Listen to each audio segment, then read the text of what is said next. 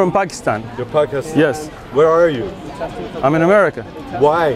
Because I want to be here. Why? Because I choose to. Why? Because I choose to. I just answered you. What makes you choose here? Because I chose to be here. I can be anywhere I want. Why not? You have a whole country that's getting messed up by this By religion. who? By Islam? No. Islam did not mess up Pakistan. And Pakistan isn't messed up. Thank you very much. Persia, and it didn't mess Persians messed up Persia. Understand? No, it did not. Islam did not. Islam defended and rose. The Arabian people were nothing. You're not listening. You're not listening. You're not listening.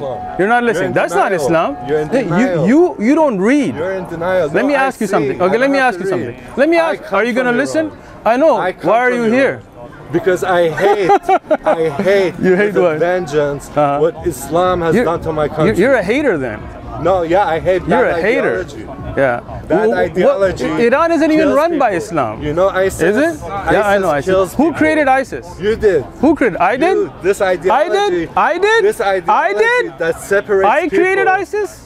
I created ISIS? Yes, this one. Go see what Donald Trump said, that Hillary Clinton created ISIS and Obama created ISIS. Was there an ISIS before the US invasion of Iraq? Was there? Yes, it was called You're an idiot. You are an idiot, sir. I'm sorry. Go read a book and then come back. Yeah, there was no ISIS. Al-Qaeda separate rules. Al-Qaeda. Okay. Was there Al-Qaeda before the U.S. funded them to fight in Afghanistan? What happened in Afghanistan? Do you know what happens when Nigeria? Yes. Let me tell you. Let me tell you what happened. Boko Haram is a Western invention. Go Google it. Look it up. Okay. Who created the Taliban? Who created the Taliban? Who created the Taliban? You're so full. Who created the Taliban? Huh? When the Russians invaded Afghanistan, who funded them? That's what I thought. Walk your little doggy. The difference between cleanliness and danger to your children, right? Okay. How many cats do you know that have bit off their owners' children's heads? I don't know about that. Can you answer my question? No. I don't know of any. Okay, so now let me just finish. How many dogs do you know or have you heard of that you've read about that have attacked their own owners' children? Oh, yeah. Right. So you see the difference between cats and dogs? It's not just about cleanliness, right? Yes. There is an aspect of cleanliness, but there is also an aspect that a dog is created, has certain function in nature. Right. He's good at hunting, he's good at defending, he's good at shepherding. So in Islam, for those reasons, you can keep dogs. Okay. But when you keep dogs in the house around children, where you expose them to danger, because a dog's instinct is different from a cat. A cat will never kill your child, right? So you can keep a cat in the... do you know of any cats killing children? Baby cats. Have you ever heard of a kid? No. Have you ever heard of one? I'm trying to answer. Sure. Okay. Cats, when you have a newborn baby, you want to keep cats away from them because they'll go for soft parts. Okay, so now let me ask you the question. Have you ever heard of anybody's cat killing their baby? Oh no, I'm not claiming. Okay, I'm not. So the danger posed by dogs being in the house is much higher than that of cats, right? Can I ask my original question now? Sure. And I have a question for you. So now I'm curious, and I don't know where this is going, but in the Hadith, do they mention? Do they talk about keeping cats in the house in the Hadith? No. They don't. No. Okay, all right, fair enough. Okay.